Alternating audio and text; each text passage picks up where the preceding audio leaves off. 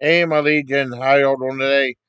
I want to review a new movie called Snake Outta Compton. Actually, it's not a new movie.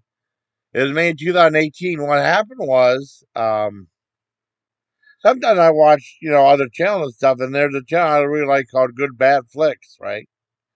And usually they explore certain movies and stuff. They did a great one about that movie, Nothing But Trouble, which I loved. I know John said he hated Nothing But Trouble. I thought Nothing But Trouble was a lot of fun. I liked that movie. A lot of people ragged on it. And they did other one, and then they saw that they just do movie reviews.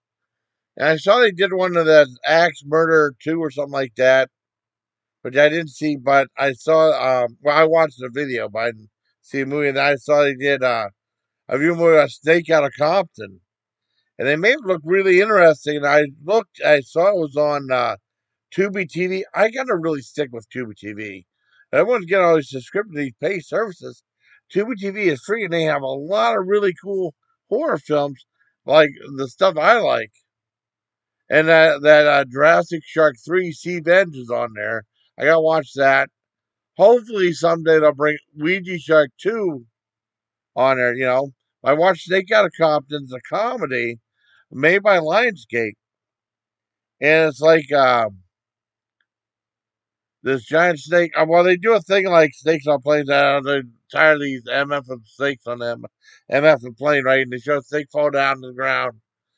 And this one kid, or this rap music band, this kid's like a roommate. He dressed like Urkel, and then he's called Verkel in this one, like a mad scientist type. He grabs the snake and he shoots it with this giant growth hormone that turned into this giant killer snake. And the other people in the movie are this rap group trying to make it, and trying to get a big record deal and stuff.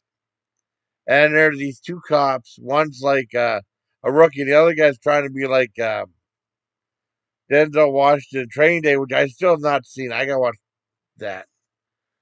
It's and I was started watching it, and it's a lot of fun. I really enjoyed it. I mean, it's somewhat funny. I mean, some of the jokes are funny, some aren't. But I mean, for the most part, it's incredibly entertaining. I really enjoyed it. I was shocked when I went on IMDb.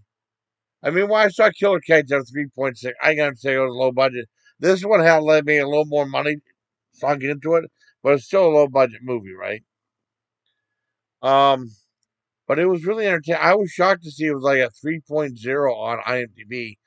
They're out of their minds because I really enjoyed it. I thought it was a lot of fun.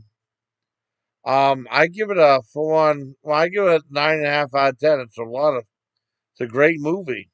I really enjoyed myself. I mean, the snake animation, looked cheap. I mean, compared to some of the other low budget ones, I looked pretty good. But I mean, I really enjoyed it. It's a lot of fun. I highly recommend it. It's on TV. I gotta really keep in touch with Tubi. They got some good stuff going on. So hope you like my review, everybody. Till next time, please take care of my legion. Awesome movie. I got a comment on their video. I'll probably do that. I'm gonna just go to sleep right now, get some sleep. Um, and then probably later in the day, I'll probably definitely comment on the video. Thank the guy for letting me know about it. And yeah, Good Bad Flicks is a great channel, but they don't need my help. They're like over 100,000 at least, I think.